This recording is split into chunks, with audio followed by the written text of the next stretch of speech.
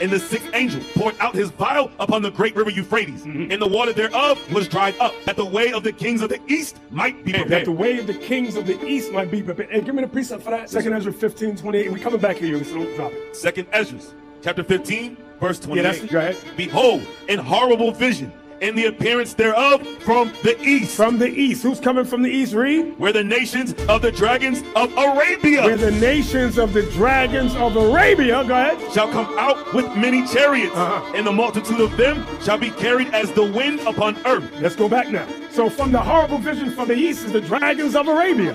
The Arabs are going to pop this off. Revelation 16:12, one more again. That the way of the kings of the east might be prepared. That's the way of the kings of Saudi Arabia. Go ahead. And I saw 3 unclean spirits like frogs come out of the mouth of the dragon, and out of the mouth of the beast, and out of the mouth of the false prophet.